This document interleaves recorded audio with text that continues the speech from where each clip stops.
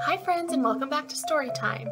I'm Miss Jamie, and today we're going to read a story about a very special family. Our story today is The Worm Family Has Its Picture Taken. And this story is about a little girl who starts to think that maybe her family isn't very special or bright or pretty or shiny enough as she meets some other families. But at the end, she realizes that her family is very special in its own way. And as we're reading our story, we're going to meet some friends. So I put some friends up here, a beautiful butterfly and a fluffy little cat. And as we're reading our story, I want you to look for them and see if you can find a butterfly or a cat in our story, okay? All right, so we're going to read The Worm Family Has Its Picture Taken. And this is written by Jennifer Frank and David Ezra Stein.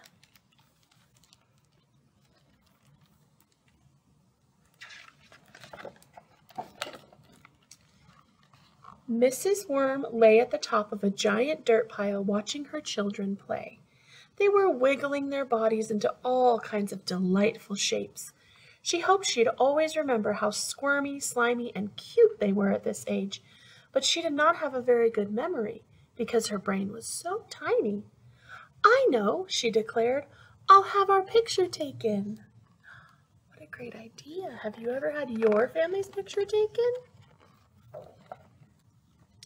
The very next day, Mrs. Worm called Mr. Muskrat, the photographer, to arrange a time.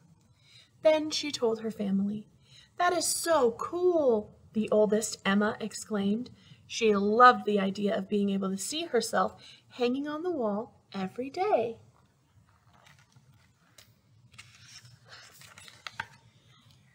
Emma could hardly wait to tell her friend Ellie. "How splendiferous!" squealed Ellie. There's Ellie. She's a beaver.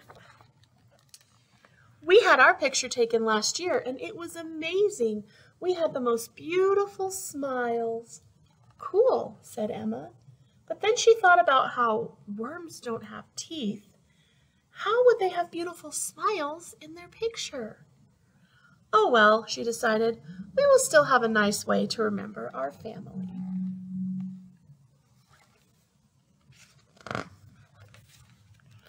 On her way home, Emma bumped into her friend Abigail and told her about the family portrait. "It's a kitty. We found one of our friends." "Too fabulous," meowed Abigail. "I just love having my picture taken. My human always takes me to the beauty salon first so that my big poofy hair will look especially gorgeous." "Cool," said Emma.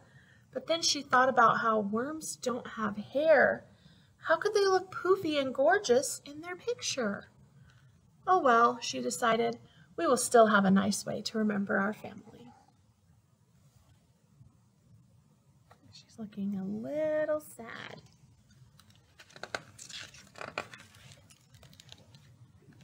As she continued on her way, Emma was feeling a bit less excited.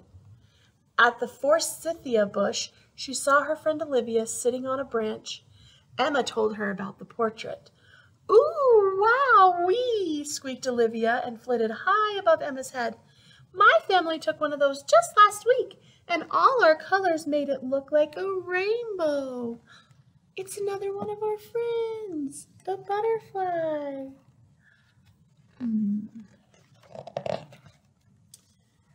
"Cool," said Emma sadly, as Olivia fluttered away on the breeze. She was already thinking about how worms are just one color. Her family was beautiful. She knew they were. But there would be no bright colors in their picture. Oh well, she decided.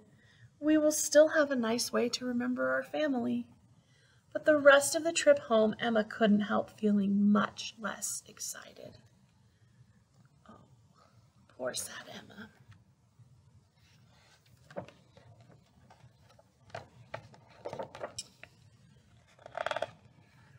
As Emma fell asleep that night, she thought about what her friends had said. How was her family going to make their portrait special? When she woke up, she had an idea. The day of the photo shoot arrived, and Emma had a surprise for everyone. Oh boy. Look at all those dress-up clothes.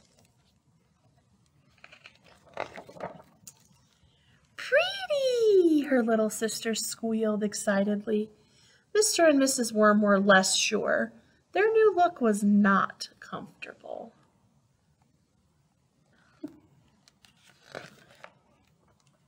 Even though the Worm family arrived at the studio on time, Mr. Muskrat would not take their picture. "I am sorry," he said.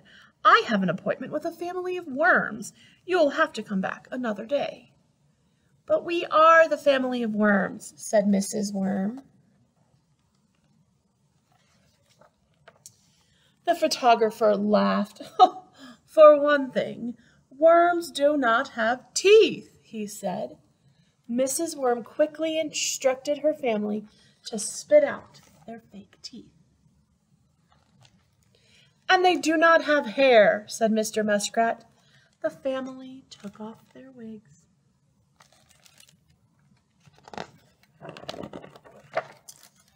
"And they most definitely are not colorful." The family undressed. "Ah," they all said. Now they're back to their normal selves. "Oh," said Mr. Muskrat, looking very surprised. "I am terribly sorry. I didn't recognize you." Then together the worm family wiggled and squiggled and squeezed into a delightful pose only a worm family could. What does that say? C-H-E-E-S-E.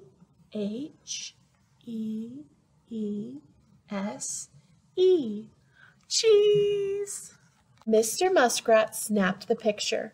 The first of their many annual portraits was taken.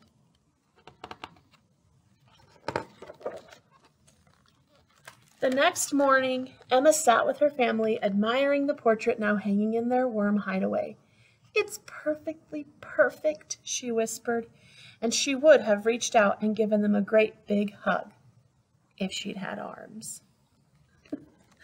There's their family portrait, like nobody else could do.